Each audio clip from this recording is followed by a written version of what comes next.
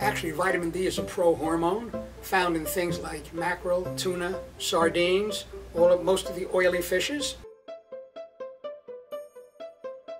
You get most of your vitamin D from the sun, probably 80 to 90% of it, but that certainly is not enough in order to get adequate levels of vitamin D. Most dermatologists in today's market certainly recommend a sun protection factor, and certainly that prevents one from getting the vitamin D that's necessary. One of the most important functions of vitamin D certainly would be for the absorption of calcium to increase bone density, but you certainly need that along with things like phosphorus, magnesium, vitamin A, zinc, etc.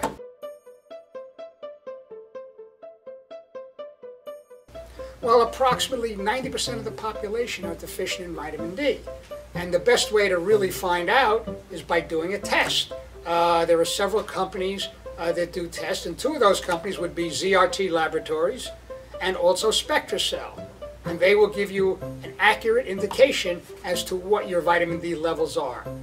They should be somewhere around 60. Now, the normal recommendation is 30 or above, but that certainly is not enough. Certainly around 60 would be more appropriate.